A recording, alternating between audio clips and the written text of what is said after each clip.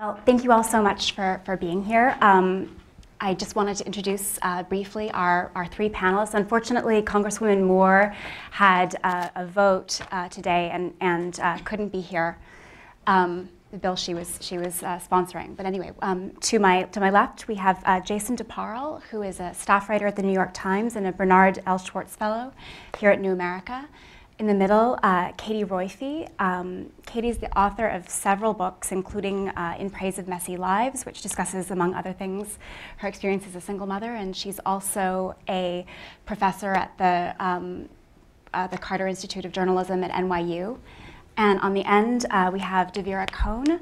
Devira was a journalist herself for many years at the Washington Post, and she's now a senior writer at the Pew Research Center, and who has frequently studied marriage patterns and other aspects of changing family life in America. So thank you all so much. So, well, we're all familiar with some of the recent numbers that have come out relating to single motherhood. The CDC report in March that showed that the number of American children born to single mothers in America is at an all-time high.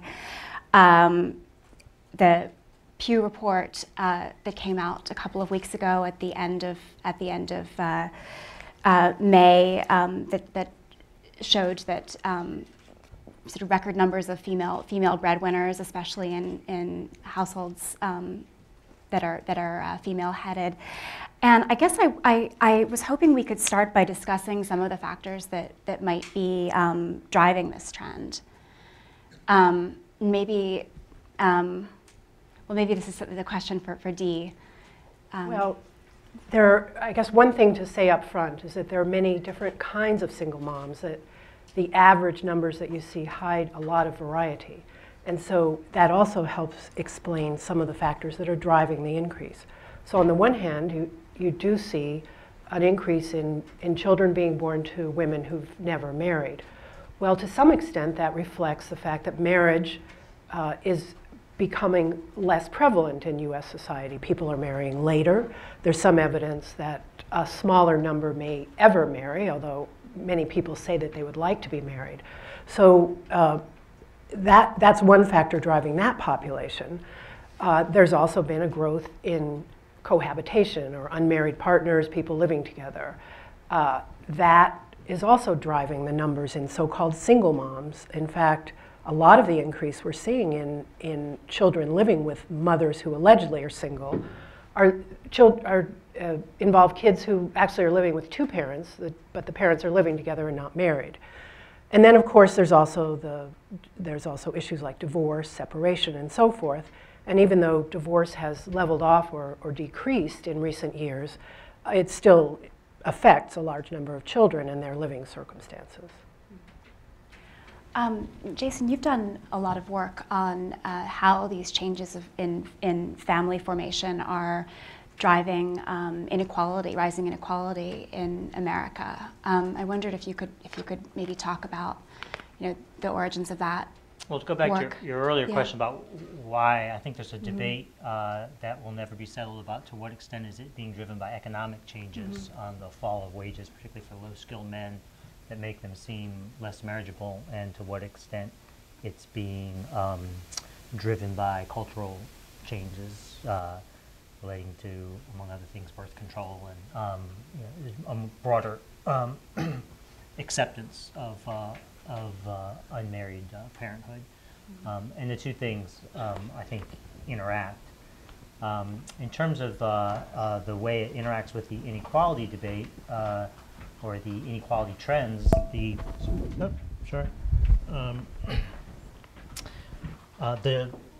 move towards single motherhood varies a lot by education level. So college-educated Americans still marry and have children within marriage at very high rates.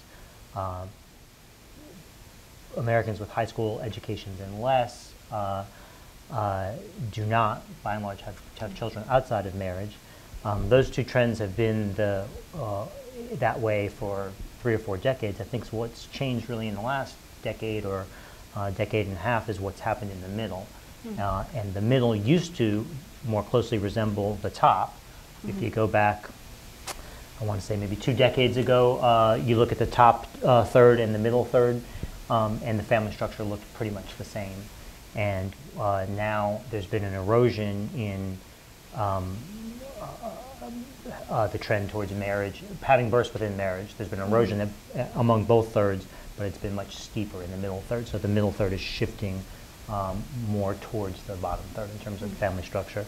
How that affects the inequality debate is that the people who least need to be married for economic reasons are the most likely to. So the people with the highest incomes are most likely to have 2 incomes in the household, and the people with the lowest incomes are most likely to have 1 income in the household.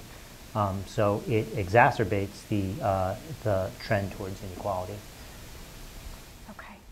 I mean, what you mentioned at the beginning of your comment, the increasing acceptance of single motherhood. And one of the things that I was discussing with Dee yesterday was that, in fact, given the increase we're seeing in these new patterns of family formation, there's actually less acceptance, less public acceptance of single motherhood than you would think. You can speak to this better than I can, but you were describing some public opinion surveys that had been done. I was hoping you could. Sure. Yeah. Well, we've been polling about a number of changes in family forms for some time, and what we found is that public disapproval of single mothers or single women having children is still quite high. The latest survey was about 64%. Now that was down from 71% a few years ago, and disapproval is lower. So single mothers or non-marital births? Well, it has some extent to do with how the question is phrased. If you say single women having children, is that a big problem? That was the way our question was worded. So, but if you ask about unmarried parents living with children, disapproval is a lot lower, and it is also a lot lower for same-sex couples raising children than it is for, if you frame it as a single woman by herself without a man involved. So there is a little wiggle room in the disapproval, and there is some, as we've said, softening of disapproval. And of course, disapproval is much lower among younger people whose lives reflect a much greater prevalence of this kind of single parenthood. So what they're seeing may be reflected in their attitudes. Did you look at what single parents say about what the approval-disapproval rate would be among people who are themselves the 42% are having children outside of marriage? It's much less, but it's not zero. I don't have the numbers right at hand, but there's still some disapproval, but it's not nearly as. It's not quite a majority, as I recall. I think when we talk about the disapproval, it's important to look at the crudeness of the terms, as you were saying. So that, to me, the term single mother itself is the fiction of a fundamentally conservative society. And in England, J.K. Rowling's organization, Gingerbread, has this movement called Lose the Labels. And the reason being, and her point, which I think is quite valid, that women move in and out of singleness in the course of a lifetime. People get divorced and suddenly find themselves a single mother for a year. People have babies on their own with sperm donors. As you're saying, these are very different circumstances. People have babies on their own living together with the father. And so these terms are pretty unuseful, actually. And the term single mother, just to ask people if they disapprove of it is already entering into a sort of a very charged kind of language to talk about these things. So I think one of the problems is that the term itself it conjures all these stereotypes and ideas for people that may not really reflect the kind of variety of human experience. But it seemed to be the case when you were describing the public opinion surveys when we spoke yesterday that other social trends such as gay marriage and such as cohabitation, people's public opinion has more kept pace with that. People have become have become much more accepting of gay marriage very quickly as it's become more common, and they know people in the institution. People have become much more accepting of cohabitation. For some reason, it seems that public acceptance of single motherhood has not really kept pace with the increases and I guess. Boy, that's not my impression. I mean, that's not your impression. No, Okay. I don't think I ever meet anybody who expresses any surprise or disapproval or about single parenthood these days. It seems it's almost a norm. You and I were talking. I've been spending a lot of time at a public school in Texas, and in the second grade class I've been monitoring. I've noticed that when the teacher sends home permission slips, she says quite unselfconsciously, have your mom or your mom's boyfriend or your aunt or your grandmother or like whoever sign it. It's not a pejorative thing. It's just I think there are maybe 1 out of 5 kids in the class, if that, has a 2-parent family. Well, certainly the numbers, as we've said, there's no disputing that the numbers of children of single parents is high. However, we do live in a country where one of the presidential candidates recently blamed the increase in violence essentially on single mothers. So we are living in a world in which it's okay to say that, for a politician to say, a quite prominent politician of one of the major parties to say that. So I think, I live in New York City, and I could just wish that I lived in that Texas school, because I don't see that kind of totally warm-hearted acceptance around me. And obviously the numbers bear out, even though it's gone down slightly, that huge numbers of Americans do say they disapprove of children being raised by single mothers. But again, they don't disapprove of children being raised by 2 unmarried parents, and one of those unmarried parents is also a single mom. So it really depends on, I think, the definition of single mom. We also have research, and I think this bears on the single mom definition, where Americans have a strong belief that children benefit by having both a mother and father present in the household, and I think that's part of what's going on in the high disapproval for moms raising children on their own, and the lesser disapproval, really only a minority disapprove of unmarried couples raising kids. Is that do you think, due to the practical difficulties or the sense that there are fewer resources, or is it just about the fact of having a father in the home? I don't know. It'd be interesting to test that. We actually did ask a question recently that we'll be publishing some data about what the role of a dad is, because I was curious about that as well. I don't know whether it's the fact that it helps to have 2 people if you're trying to run after a toddler, or whether having 2 incomes is more helpful than having 1, or whether there's a moral component. And we certainly know that among people who describe themselves as religious or who have conservative political views, there is more disapproval of the single mom on her own than there is. By any measure, over the last 2 decades, there's got to be a trend towards greater public acceptance of single parenthood, no? A pretty surprisingly low, if you look at the acceptance of gay parents is surprisingly higher among even conservative people than the acceptance of a single mother. And I think that's what the interesting thing is. Why do we still have this particular pocket of kind of traditional conservatism, and why does it endure? And I think there is, frankly, a moral component. Obviously, it's impossible to measure, but I think if you look at the language that people use to talk about single mothers, you see a pretty, that in a certain way this country has not evolved as far as we think from the days of Nathaniel Hawthorne and Hester Prynne, our kind of original puritanical town with its single mother with the scarlet A. And some of that feeling of suspicion, and I do think it's a sort of irrational moral issue, not just the kind of practical concerns, I think. Well, there's certainly been an evolution of academic evidence over the past several decades that suggests, all else equal, kids do better in 2-parent families on average. So kids are going to be more likely to do well in school, more likely to stay out of trouble in a 2-parent family. So I think the consensus among the liberal academics has shifted over the past 2 decades, but I wouldn't say it translates into a moral disapproval. I would say that there's been a shift among liberal academics. I'm thinking of somebody like Sarah McClanahan, Christopher Jenks, Belle Sawhill, towards a view that the two-parent family, the kids do better in two-parent families. It's interesting you say that, though. I mean, it's interesting because I think that there's a lot of class issues at work in some of these conversations. And that, especially in the work of Professor McClanahan, who I've talked to extensively, her evidence shows that the biggest difficulty or obstacle for children of single mothers is financial insecurity.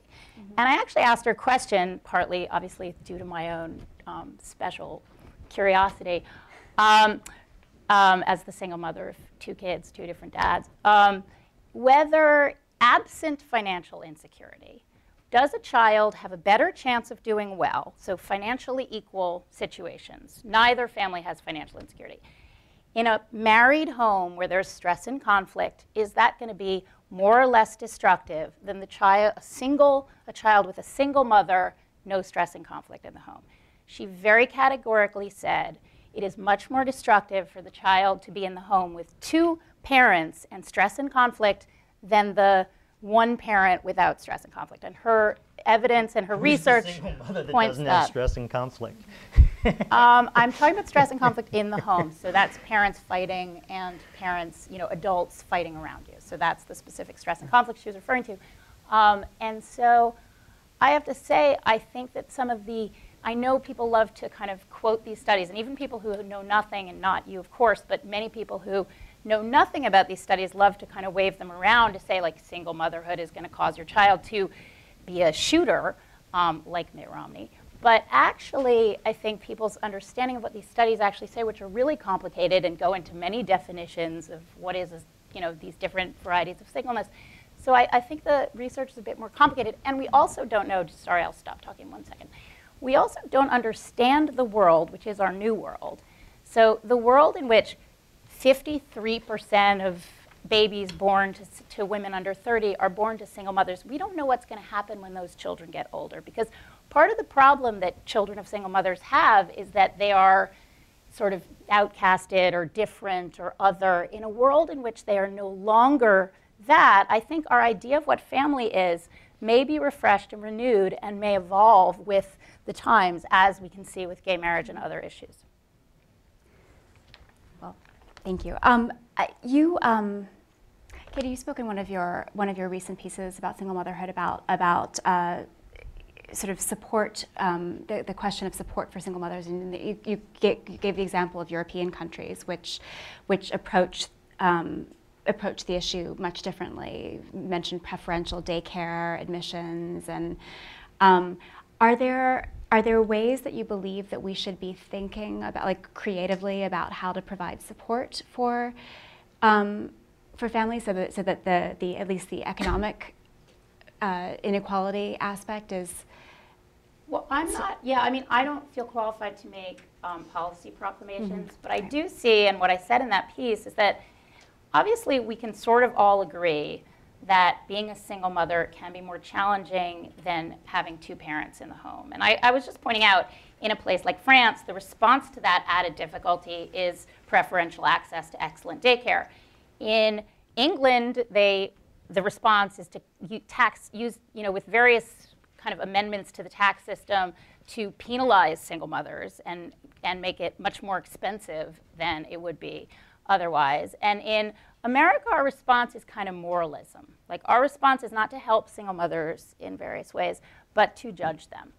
And I think that there are more constructive attitudes. And obviously, we are faced with this incredibly rapidly changing demographic. And rather than think about how can we help this situation, we immediately carry all these kind of charged assumptions about who these women are and what they're doing and the children in danger and all of these fantasies in our heads. I guess I'm wondering a little bit whether it's a chicken and egg problem, like in a society where there are greater social supports across the board, and you have less. You were mentioning people who have a deep economic need to be together, in a society where there's universal access to health care or state-provided daycare, you have obviously less of an economic, people's decisions about partnering are less driven by economics. I'm phrasing this question very poorly, but I guess I wonder whether... What Katie was saying is right, I think, in that it's very hard to disentangle in the studies, that if you have studies that show that all else being equal, kids in two-parent families do better than kids in single-parent families, the all else being equal is a big is a big problem, because all else is never equal. And maybe marriage works for those who are married. That doesn't mean it would work for those who aren't married. So the question that gets back to the question is: are there enough marriageable men? Is there enough? Is the real root of the trend towards single parenthood economic? If you had better paying jobs for low and medium skilled men, would the men therefore be more appealing marriage partners? Would those marriages work better? To say that that kids who are in two-parent families are doing better than kids who are not doesn't mean that you can somehow marry up the other people and those kids are going to do as well. And I would argue, nor does it mean you should. I mean, I just feel like the assumption here that the only acceptable way to raise children, we kind of are bringing some Eisenhower-era assumptions to the table here, which is two married parents, two children in their nuclear family in their separate house. And I just, that's not what America is anymore, and I don't even know if that's what America should be. And I think to possibly change the parameters of the debate and say, maybe some of these people should live together and not be married. Maybe some of these people should, maybe some of these things, like our assumption that there's one thing we want people to do and that's get married and anything else is bad, it's outdated, and I also don't think it's necessarily true. I think that there are families that work and families that don't. There are married parents, as we all know, and we can read like any book, poem, or play, or watch a movie, and we know that not every child in a household with married parents is happy or flourishing. And even if you want to protect your children and do the best you can and not harm them, you can't. You might be able to, you might not be able to. So this idea that we can create a perfect childhood, and a perfect childhood looks one way, which we in America are we like that idea. I think it's a flawed assumption. I just don't know where who you're talking about with all these moralizing people. I mean, it seems to me there's been a revolutionary acceptance of a redefinition of America. Well, we've just been talking about the Pew polls, which are like documenting higher numbers of disapproval. So, you two can discuss this, but it's a pretty, I think where these people are is everywhere. Where these people are it's not really, for me to say there are people who disapprove of single mothers, that doesn't seem to me like a controversial or obscure claim. I think it'd be very odd for somebody to beam into a New America panel in 2013 and find it taking as a given assumption that there's a moralism in America towards single parenthood. I think what there is a huge change in single parenthood, and you can debate what its effects are and what its causes are. But well, do you mention that there is in fact public disapproval? I mean, fairly. I forget the figure. There's public disapproval in the sense that people feel that it's bad for society, and that it's not necessarily the best way to raise kids. That having one parent, one mother, as opposed to a mother and a father. So again, the public does not disapprove, or majority does not disapprove of unmarried couples living together, which would include a single mom and a single dad. There is some sense that it's not the best for society to have a single woman having a child on her own without a man in the picture. That's, again, a societal attitude, and I think some people may be reconciling that in their day-to-day reality with people they know, and they may well like and think they're doing a great job. And again, as I said, disapproval is ebbing, and most young adults do not disapprove. So I suspect we'll see that attitude permeate society. It's interesting. I mean, I just think about it from my strange, warped universe as a single mother, and in my writing on single motherhood. And I've written a lot of pieces, obviously, about single motherhood, and I get a lot of letters from single mothers who are really all over the country in different demographics than me, different education levels and different economic levels. And all of these letters I get are, some of them are very long and very detailed, and nearly all of them express that they do feel that there is a prejudice against single mothers, that they experience it every day in their daily lives. And I think, you know, living within the world of single mothers, I mean, I could name like 16 things that happened to me in the last 6 months, and it would bore everyone in the room to tears. No, but feel free to. no, but I mean, I'm willing to do it. But rather than list that, I can tell you that I and all of these single mothers who write to me feel those things. And it may be that when you're kind of like stepped outside of this experience, you don't see it, or you don't understand it, or you don't experience it. But I think it's pretty clear, as I say, not just where I live in New York City and not just here in New America. And one of the things that I think is a challenge in thinking about this debate is that we're not just talking about right-wing conservatives who have these prejudices. We're talking about the nice New York Times liberal reader who has these prejudices. And so one of the things that to me is so important, and why I think like J.K. Rowling's like Lose the Labels campaign and all of that is important, is because the way we think about this debate is extremely moralistic, extremely puritanical, extremely irrational, even in educated liberal circles. I wanted to open things up to questions. I think that there was, yeah, you had a mic. Is there anybody who'd like to ask one of our panelists? Yeah. You would not bore me giving me some examples of when you feel the prejudice and or what other single mothers have told you. It would be very interesting to me.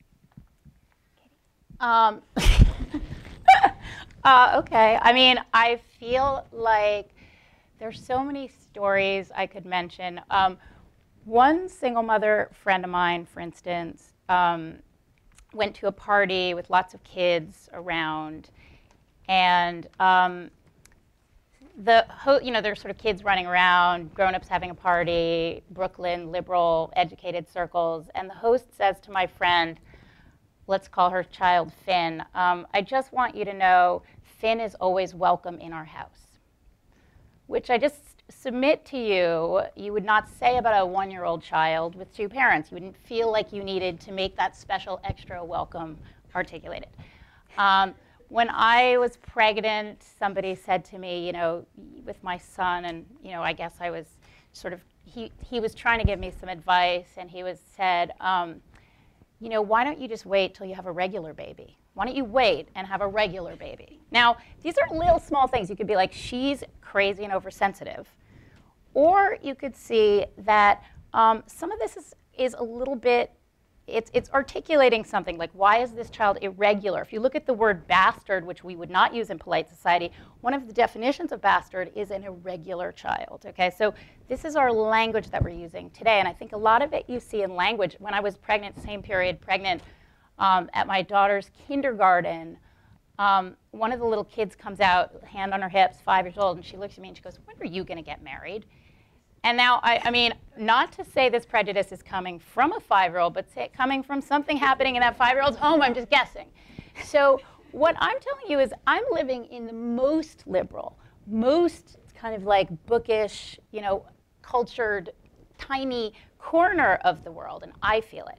And so I don't feel really comfortable sharing like stranger stories and what they say to me, but I can tell you that people feel all of this, you know, and I can tell you, you know, close friends and relatives of mine will step in and say, you know, that boy needs a man in the home.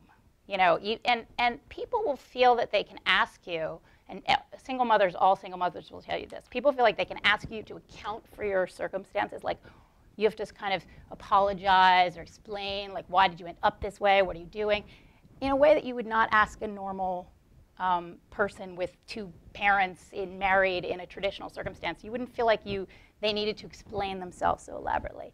So I think there's, you know, again, I could sit here for like 40 years and tell you more stories, but there are a lot of stories like that. And they're little things, but they're not little things because the cultural climate exists in these offhand remarks. It's like that thing that 5-year-old said to you in the school drop-off. That's what is our cultural climate. That's where the attitudes are. I think right here on the end. Hi, yeah, it seems like one of the interesting things about public opinion on gay marriage is that people's opinions on whether they say they approve or disapprove doesn't necessarily correlate, for example, with how they'll vote on it or just on a personal level how they feel about it. So I was wondering if you're planning on doing any more polling about what brings people to say approval or disapproval, or if you plan to move beyond this kind of binary into seeing what opinions led to them saying these things. Well, this actually offers me an excellent opportunity to promo a report that we'll be releasing tomorrow that actually is of the LGBT population, so not of the general public, although it compares some attitudes in the LGBT population with attitudes in the public. Pew Research has been doing a whole series of reports in recent weeks about same-sex marriage and related issues, and I'd invite you to look at those. Some of them may answer your question, and also to look at the report we're putting out tomorrow. Here, the gentleman on the end here. I think there's a microphone behind you. Yeah. My name is Bob Patterson. I write for the Philadelphia Inquirer. G.K. Chesterton once said that in assessing any social problem, we have to first identify the social ideal. And I would ask, what is the social ideal in terms of raising children? And a related question would be, we've done a lot of talk about what adults think. What do you think most American children would prefer if they had their magical wish in terms of being raised? Would they prefer one parent? Would they prefer both their parents? Would they prefer both their parents married? Would they prefer adoption? What would most kids consider ideal for themselves? Katie, would you like to take? Yeah, I mean, I think you can't, the problem is you can't ask that question in a vacuum, because unfortunately our children get born on a little desert island where they can come to their fantasies, you know, innocently. The problem is they're born into a culture that is very aggressively pushing certain ideas about family on them from when they're 6 months old. So what their fantasies are, and I think this is what I think we don't know, because our world is changing so rapidly, the fantasies may be changing. But I can tell you, I think children don't want their parents fighting. Children don't want unhappy parents. Children don't want to be sitting there at a dinner table with like simmering rage and resentment between their parents. Like, I think we know that. And so children want to be loved. So I would argue to you, I don't think this is the ideal. We need well-loved children. And what I just propose, and I think I could say could be echoed by children if they weren't reading so many little bear stories about little bear families that looked in a certain little bear way, that the ideal is that they're well-loved, and that well-loved children can come from a lot of different kinds of families. That a family, it could be gay parents, it could be single parents, it could be a single dad, it could be whatever it is. The ideal should be well-loved children. And it's frankly the idea that it's anyone's business how other people are raising their children, or all these moral judgments. It's what I think children want is to live in a secure environment in which they are loved. I've reported on a lot of single parent families, and my experience has been that most children of in those families wanted father. And the biological father, not the father. I mean, if they're looking for the best idea. You know, it sometimes comes up in that context, but often it comes up when mom has a boyfriend who moves in, and you know the kid thinks, he'll be the one. So I don't know. I've never pressed the kid. Does it have to be your biological father? But you know, I've heard a lot of stories about kids who got their hopes up when mom's boyfriend moved in, and then it fell apart. The lady here in the pink. Hi, my name is Samantha Lackman from The Nation. In recent elections, there's always sort of these different terms floating around about moms, from you hear about soccer moms to security moms in 2004 to in this most recent election, there was a new term, waitress moms. But in the last election, there was a little bit more of a discussion in the media about unmarried women and what their political preferences were and how they were going to vote in the election. And I was just wondering, has there been relatively less of a discussion of unmarried women or single mothers because it's assumed that they're going to vote for Democrats and therefore their votes aren't seemed to be up for grabs? And is that why the media attention sort of doesn't fixate on them as much as these sort of like mom categories that recur every cycle? It's a very interesting question. Does one of you like to take that on? Well, Katie, maybe. yeah, I mean, I think there is the assumption that they're going to vote Democrat, but as I remember when they were talking about the unmarried woman vote, there was some flexibility. And obviously because we're talking about people from different worlds and different kind of corners of the universe, I think it is to a certain extent up for grabs. And I would think certainly the Republican Party's made a little bit of an effort to speak in slightly more friendly terms about single mothers.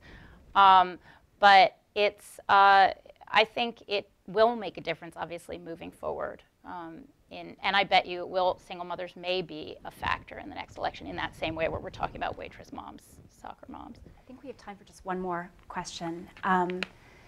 Maybe this lady here on the end of the row. Yeah. Hi, Liz Peters, Urban Institute. The research, we've been talking a lot about different kinds of family types, but nobody's talked about instability. And the research actually shows that it's instability that is the big factor in affecting children's well-being. And I think that the reason that we see, or one of the reasons that we see marriage being in general in the research better for kids is because that's a more stable arrangement on average. If you have a kid being born to cohabiting families, or to cohabiting parents, which is happening more and more, that's a very unstable family type.